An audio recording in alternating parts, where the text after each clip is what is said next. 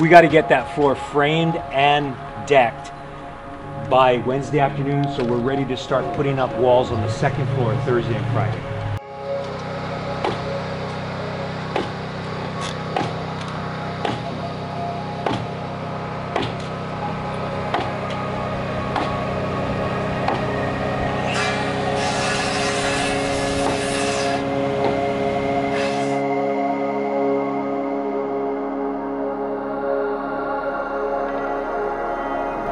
Can you talk to us a little bit about what a SIP panel is? Like, what exactly goes into making these panels? Well, you have two skins, traditionally of OSB, oriented strand board, and we have a rigid insulation, traditionally EPS, expanded polystyrene.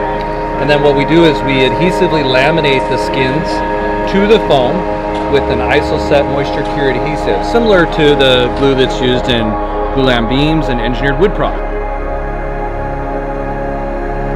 Like you would Lego buildings, you know? Just building blocks. Just adding more blocks and more blocks. You gotta put it down?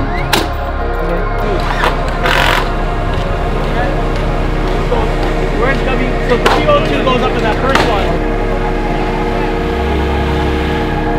How strong is this? How does it compare to traditional stud framing? Well, it's a composite, so whereas you, with the stud framing, you have structure every 16 or 24 inches.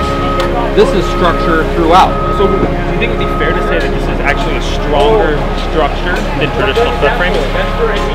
It's engineered to be that way, yes, absolutely.